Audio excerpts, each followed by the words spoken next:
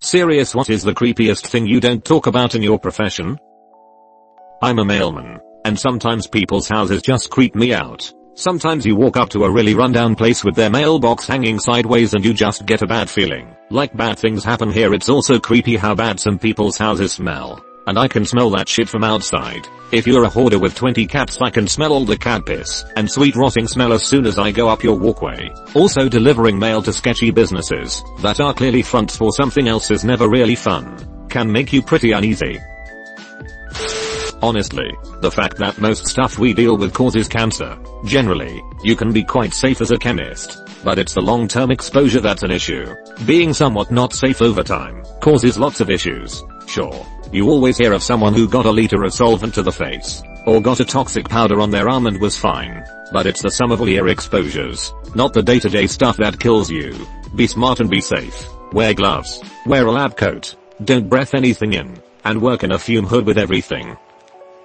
Lab safety is paramount. The little things adding up is what'll get ya for sure. Anyways, I gotta wash my hands with benzene before I leave the lab. See ya. I run pools. We make sure our swimming instructors have good training in spotting the signs of child abuse, because we see so much more of your kid's body than most other folks in their lives. Bathing suits don't do much to cover up suspicious bruising. Yikes. But also thank you. There are a lot of nasty ass bugs in shipping. The fact that human organs are shipped like regular packages at FedEx. I see them almost every day. It's most a company called CryoLife, I think. It's for organ donation. But we are very professional and careful with these packages, in particular for obvious reasons. I did the holiday temp thing at FedEx a few years ago, and one of first deliveries one day was a bunch of human fucking hearts, and I just was not prepared for that. My roommate's first day at FedEx, he shipped a bunch of horse seamen. Yeah, all have very different introductions. Oh, how lovely horse seamen. The amount of dead bodies you have to deal with / walk in on. Property management for 5 communities with 2,400 people. 95% college students. 60% of those in high stress, high octane majors. I've walked into 4 suicides in 5 months. And these have been people I've gotten to know, worked with to cater to interests. I couldn't imagine it was going to be like this. But I probably should. IDK how to fix any of it. But it makes for a hard time now and again. I worked in property management for 6 years and never found a dead body. Finding a resident dead was one of my biggest fears. Sorry you had to experience so much of that. I work for a company that, amongst other services, provides carpet cleaning.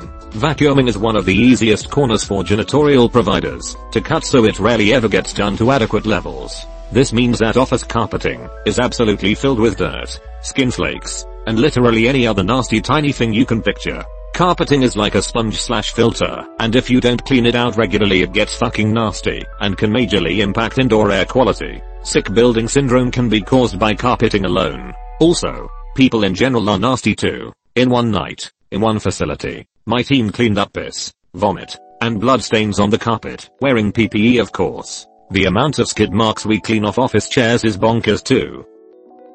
The amount of skid marks we clean off office chairs is bonkers too. What the fuck? How? Do people in your office not wear pants? I wish I never knew this, but I was a hairdresser for a while, and at one point was working in a not so good area. I had just started at this new salon, and the owner warned me to watch out for an older man who would come in after a young girl. That in and of itself was kind of strange, but nothing too jarring.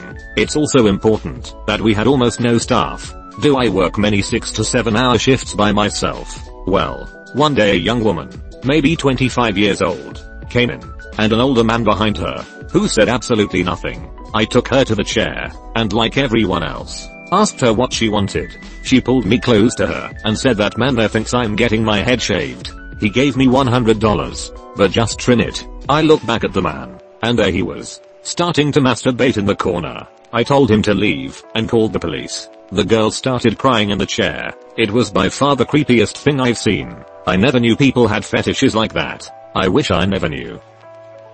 First of all, WTF. Second of all, how has this happened enough times that the owner knew it would happen again? They probably tipped well before. I drive trains. Statistically speaking, a driver in my country will drive over 2 humans during a career. What really haunts you is the sound. It's a loud thud. In Britain, I think the train company will retire you after you run over 3, could be 2. 3's the maximum due to the emotional stress. I don't know about creepy, but a lot of dietitians had eating disorders. It can attract people who are obsessed with food and health into looking for better ways of staying as thin as possible. On a similar note, I studied psychology, and every therapist I've met had some sort of mental illness. But really it makes sense that people would want to go into a field that they are personally invested in. I got stalked for 9 years by a woman that is a child psychologist at a school, so I can relate. As a teacher, we know, but don't talk about it, how many of our kids have very fucked up lives. We know which kids have emotionally abusive siblings. We know which kids have no friends. We know which kids' parents pay no attention to their accomplishments. When it's something that crosses the line, sexual abuse, unsafe living conditions, etc., we will report it to CPS. Hell, as far as I'm aware, we are required to in every state, certainly are in mine. But there are so many horrifying things that kids have to go through that don't cross the line into reportable territory. For example, one of my students 2 years ago was the only boy out of 5 children. His mother, her husband having walked out after baby #5 was born, took all of her aggression out on my student. It was never abusive, to our knowledge. But he confided in me that his mother just didn't care about him. Any accomplishment of his sisters was praised and celebrated. His accomplishments, ignored. The kid was one of the sweetest boys I have ever taught. All he wanted was to make his mother proud of him. She couldn't have cared less though, because to her he was just a reminder of the man who left her. The kid was emotionally neglected and starved for positive attention. We also know about the kids who have had seriously fucked up shit happen to them. Rape, molestation, severe physical abuse, even torture. One girl I taught was raped by her father and her uncle for years. Her uncle moved out of the country and her father is in prison. The situation has been resolved legally, but she is still facing years and years of psychological problems. So, to end my rambling, the creepiest thing about my profession that we don't talk about is how many of our students are messed up and facing years of therapy because of things beyond their control. Even worse, most of them kids aren't going to get therapy, especially after they become an adult. The number of deaths and injuries. Industrial maintenance isn't a really safe career path. I personally know 4 people that have been seriously injured and to that were killed on the job. The amount of suicide among doctors. Physicians have among the highest rates of suicide worldwide, but I didn't understand how significant it was until I was in the field. I assumed it wasn't a big issue. The career seemed great with prestige, high job security and income, and it is great. But I didn't know about working 60 days in a row, operating after being awake for 72 hours on call, cutthroat competition in training bottlenecks, the constant expectation and pressure to be the best and know it all from seniors and patients alike, the harassment and bullying from colleges that eat their young. Now that I'm working in hospital networks, I don't go more than a couple of months without hearing about another doctor who attempted or committed suicide. There is more open discussion about the crisis, but most remains unspoken. Many doctors in my country won't disclose or seek help for their mental health problems out of fear they'll be reported and have restrictions on their license. And if you are taken to hospital for the suicide attempt, the field is small enough that your colleagues and friends will hear about it, no matter how much staff maintain confidentiality. I visited a friend in Aiku who attempted suicide, and he was mortified that he had been transported to the hospital he was employed in. Everyone knew and he moved across the country, and you hear about funerals for an untimely passing of a 30-something-year-old doctor, while nobody talks about how or why they died. We are very uncomfortable talking about suicide. People just don't understand. They think people decide to commit suicide. It's not a decision. It's a reaction.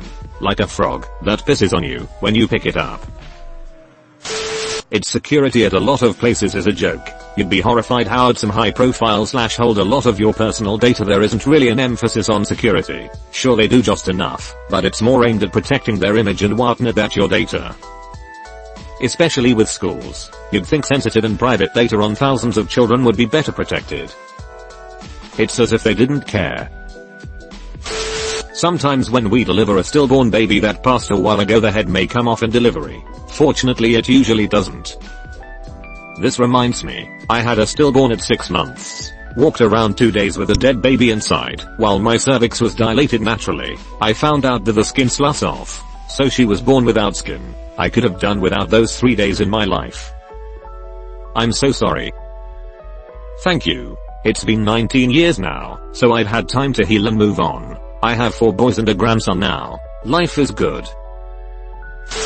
The smell of burning human flesh. I'm an industrial welder and occasionally have a molten blob of steel land on exposed skin. We don't mention it outside of work because of obvious reasons. I have a bunch of scars on my right forearm from welding burns that several doctors have accused me of being an enforced drug user because of. Not really creepy, but I work at a wood shop, and it is an absolute OSHA disaster. Safety guidelines are rarely, if ever, enforced, and corners are cut constantly to get stuff built on time. I'm talking fire extinguishers buried behind scrap wood and other things. Almost zero use of safety equipment, and just a general disregard for what should be standard practice. Really the only reason injuries are rare is because the vast majority of people who work here are experienced and know their shit. A small percentage of people getting tattooed have HIV, AIDS, hepatitis, etc. And they are not always honest on their release forms. I was taught to always treat every client as if they have hepatitis C, so everyone gets the same precautions, safety measures, and equipment sterilization. It's tough though, because we'll have sketchy people that probably use drugs, or come in wanting their house party tattoo fixed, and we have no idea if they were sharing needles. We either make a judgment and deny them service, or treat them like everyone else and use precaution. I've only had one person be honest and tell me they had HIV while they filled out their paperwork. You don't use different needles for every customer? Trucker here. Rape by trainers, particularly men, on female trainees is kind of an issue that has only really started to come to light. Holy shit. That's a pretty crazy thing to never talk about. Yeah. They are trying to mitigate it by pairing as many women trainees with women trainers as possible. I work in TV news, and some viewers can be the creepy. People subconsciously feel like they know us because they see us every day in their homes. Some of the male Mike Walkers receive is so questionable. Like one guy, a well-known and beloved weatherman, regularly gets postcards from the same dude that hates him and berates him. Another guy acts as if he actually knows one of our weekend anchors in his letters, talking about how they used to go to various concerts together. Nope. Once I opened a package with all these random objects, band-aids, layers, a pair of socks, conversation hearts and 5 valentines, each detailing how the person would storm the building. Once I did a story vaguely related to vaping, and within minutes a guy tracked down my personal Facebook and sent me 3 videos cussing me out and a long rant about how I was a pissant whore and a fucking moron. I was a nighttime DJ for 9 years at a small radio station back in the 90s. God, I received some weird phone calls and had 6 stalkers. Sometimes it seemed every psycho in town was listening to my show. A couple of them showed up at the station too. One time the door greeter at Walmart went insane, and after she was fired she had lots of time on her hands, so she started calling me, wanting me to broadcast these cassette tapes she said contained messages she was receiving from God. I quickly learned why DJs don't use their real names, and learned my town had quite a few disturbed people living in it. Military. A lot of people I served with were really fucking dumb, including officers. Also, cancer rates among retirees are insanely high. This isn't necessarily creepy, but unsettling. I used to work in the travel industry. You'd be surprised at how many people seriously injure themselves, or even die while on vacation. People tend to think they are invincible when they are abroad. Spoiler alert, you are not. Buy travel insurance. Yup, someone died on our honeymoon cruise, right in front of us on the beach. Rumor on the ship had it, he didn't have insurance, and his poor widow had to stay behind to shepherd his body back to our home country. This is especially tragic. Repatriation can easily cost over $10K. I'd just go with the flow. Burial at sea. In education as an administrator, the reality of the frequency of child sexual assault or child abuse and lasting trauma resulting from it is enough to make you drink. It is so shocking the level of incompetence in parents. This is across both private schools, well-off demographics and high needs, high poverty districts. It is really hard to come to school each day and mask positivity some days. I work in an eco-friendly importer who imports, well, Eco-friendly products that replace disposable or single-use products, especially plastics. The amount of plastic involved in production, shipping, storing, and packing those items is insane. It's just all stripped from the finished product before it lands in the customer's hands. There's also issues with ordering from abroad. Everything from factory waste to the fuels to get it here. It's really, really sad. And nobody addresses it. Ever. It's not talked about. We just strip off the plastic and toss it before shipping to the customer. Not really creepy but sad. And so very obviously ignored. It's amazing how packaged things are. It already feels wasteful in store, but the packaging that comes even before being sold is huge. For instance, in a lot of clothing stores each item comes wrapped individually in plastic. Such a massive waste. The amount of teachers who sleep with students. Every school I've been at there has been a story of Mr. So-and-so got fired for having sex with one of the students a few years back. I've talked to teachers who make remarks about 15-year-old girls' bodies that would be embarrassing to retell. I've heard rumors of students who get a little unwanted attention from some teachers. Improper stuff happens far more than you hear about on the news. IDK if it's really creepy, but drug and alcohol use on the job in construction is a big issue that's almost never explicitly addressed in the industry. To keep up, or relax a little during the day some guys all use stimulants or drink on their breaks and lunch. And because maximum production is the goal on most jobs it tends to be left alone until it causes problems. It's not nearly as widespread as it once was, but it's still a big problem, and the amount of supers and foremen, typically older guys, many of whom have done the same at some point in the past, and would definitely know how to recognize it, who are willing to look the other way for the sake of production when one of their guys is taking pulls of Jameson / snorting line / popping Adderall in the parking lot on their breaks / lunch is downright scary. I worked masonry for a bit. I can vouch for this. Hell, being guilty of it myself. Truth is, you gotta be one tough SOB, or use something to get through the week. When you start work at 7 AM, and end at dark Monday through Saturday it takes its toll. Not saying it's right. Not saying it's justifiable. Just saying it is. When the boss man says the block work on the 9-story hotel is due in 6 weeks, it's due in 6 weeks. I think a lot of people have never had to work in a physically demanding job like that. It seriously takes a lot out of you. Beats the hell out of you on every level, if you're not careful. I've worked with so many bitter, burnt out and beat to hell old men it's not even funny. Definitely not a job for everyone.